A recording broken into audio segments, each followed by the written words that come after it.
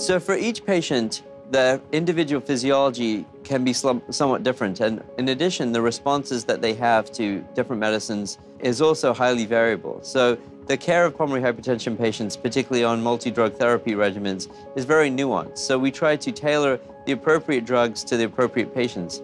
We have done a fair amount of work with regards to risk stratification. That means when a patient comes to see us, we try to assess how well they're doing, not just subjectively by what they tell us, but also objectively based upon our assessment, but also based upon risk stratification algorithms. And we try to tailor our medicines and our therapies to minimize the side effects, but also maximize their improvements. The pulmonary hypertension program at Allegheny Health Network was the first program in Western Pennsylvania to be accredited by the Pulmonary Hypertension Association as a comprehensive care center for the treatment of pulmonary hypertension.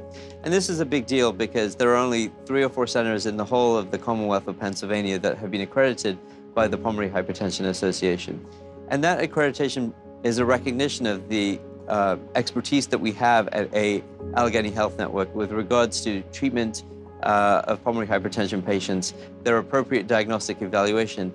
It is also a recognition of the fact that we have all the different potential treatment modalities, parenteral or IV therapies, clinical trials, as well as cutting-edge surgery.